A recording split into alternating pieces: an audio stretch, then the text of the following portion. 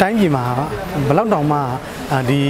မတူကွဲပြားမှုတွေကိုပေါ့နော်အင်အားဖြစ်တော်၎င်းနော်အလှတရားဖြစ်တော်၎င်းအတုံးချအမဲ့နေရာမှာအခုက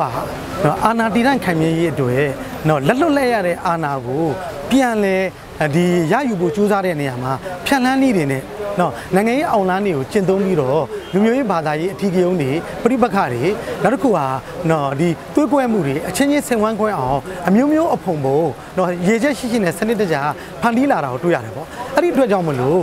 ပြည်တော့ပင်စိုးစိတ်ကားမှုအာဏာကိုနော်ဖြန့်လန်းနေပြီးတော့ရယူဖို့ကြိုးစားနေတဲ့မြေတိပုဂ္ဂိုလ်မြေတိအဖွဲ့အစည်းကိုမဆို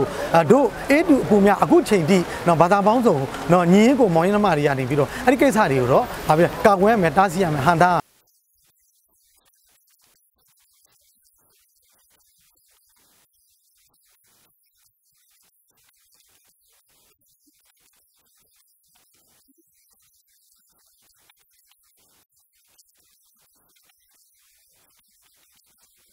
ဒီနေ့အခမ်းအနားနဲ့ပတ်သက်ပြီး2019ရွှေဝါရောင်တန်ခါအရေးခင်းမှာလည်းပါဝင်လှုပ်ရှားခဲ့တဲ့ဆရာတော်တဦးဖြစ်သူဦးပါကတာကအခုလိုပြောပါတယ်။ဟုတ်ကဲ့ခုလိုမျိုးပွင့်လင်းရာသီရောက်တဲ့အချိန်မှာသူတို့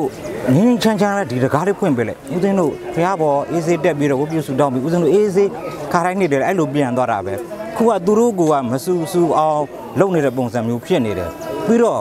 ဦးဇင်းတို့ရဲ့စိတ်တွေဦးဇင်းတို့ရဲ့ငင်းချမ်းစွာဖြစ်နေတဲ့ဟာတွေသူတို့ဘောဓာတွေကိုစွန့်နေတယ်လို့ဦးဇင်းကခံယူတယ်အဲ့ဒါလေးတွေနောက်ဆိုလို့ချင်းအဲ့ဒီခဖြည့်ရှင်းကြီးကငင်းချမ်းကြီးကိုဖြည့်ရှင်းကြီးမဟုတ်ပါဘူးဦးဇင်းတို့သွားနေတာလဲသူတို့တိုက်ခိုက်ခြင်းလည်းမဟုတ်ပါဘူးဦးဇင်းတို့သူတို့လောက်ခက်သမျှဟာတွေကိုမေ့နိုင်လို့ရပါမယ်တမိုင်းတော့ကြံရင်မှာပေါ့လေဦးဇင်းတို့တော့ဒါဦးဇင်းတို့ကြော်ပြခဲ့တဲ့ညှင်းပန်းနှိမ့်ဆက်ခံရတယ်ဦးဇင်းတို့ကြော်ပြခဲ့ရပါတယ်ဦးဇင်းတို့မေ့နိုင်ပေမဲ့ဒီတမိုင်းတော့ကြံနေမှာအဲ့လိုပဲဒီမှာသူတို့ခုတန်ဃာတွေဝတ်ပြုစုတောင်းနိုင်လို့သူတို့တမင်ဒါမျိုးဖော်တီးနေတာကြီးကဒါအယုံစိုးကြည်တန်တယ်ပတ်ဝန်းကျင်ကြည့်လို့ရှိရင်လည်းဒီတန်ဃာတွေကကြည်အောင်မိုးတွေကရွာထားတယ်နေရပူတယ်